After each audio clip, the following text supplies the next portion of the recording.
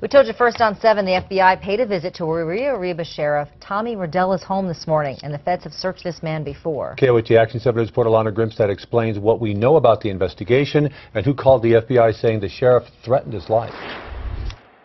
It has not been a good week for Rio Arriba County Sheriff Tommy Rodella. Tuesday night, he lost his bid for re-election to an ex-deputy he fired. And then early Wednesday morning, FBI agents showed up at his home just south of Espanola.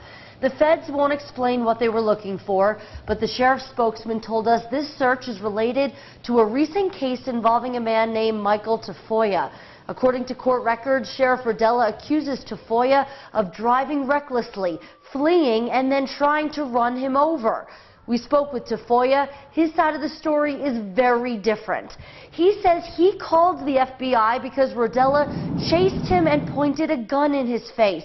Tafoya says he begged the sheriff not to kill him.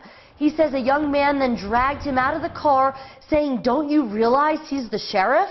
When Tafoya asked to see his badge, he says Rodella used it to slap him across the face. We've been trying to reach Sheriff Rodella all day. He sent us a text saying he's out taking care of a few things, but has not responded to our requests to talk with him. Reporting in Espanola, Alana Grimstad, KOAT Action 7 News.